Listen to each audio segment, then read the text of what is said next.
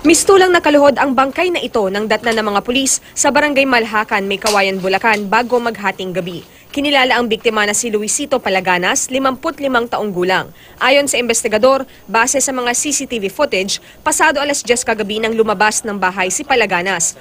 Sakto namang nag-aabang ang gunman sa eskinita na kinausap pa raw ni Palaganas. Pagkakausap niya, bumalik pa siya ulit dito sa bahay niya. Binubuksan niya tong gate.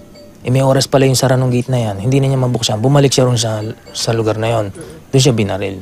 Agad daw tumakbo ang gunman na nakakap at jacket. Sa tingin ng mga pulis, maaring kakilala siya ng biktima. Kasi nag-usap pa sila eh. Tapos hindi naman nakitaan yung victim na tumatakbo siya. Natakot siya ron sa suspect.